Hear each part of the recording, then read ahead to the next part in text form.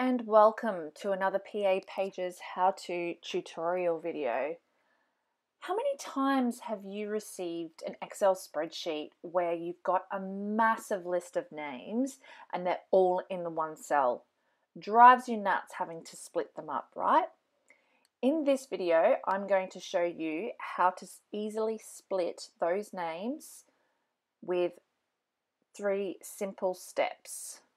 So to get started, what you need to do is just highlight the cell, then go to Data, Text to Columns, click on Delimited, and then click on Next. And then you just want to make sure that you click on space, or if they're separated by a comma or something else, and then click on Next. And then you just check them and click Finish. And as you can see, once you hit finish, the columns separate into their respective columns. Just be careful that if you've got 3 spaces in the names, it'll go out to column C, so you might need to adjust that and double check.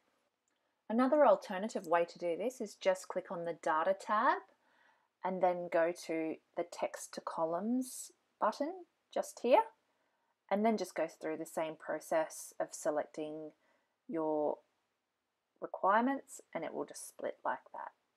So essentially this can be a 2-step process as well. So I'll just quickly show you how it looks with 3 names.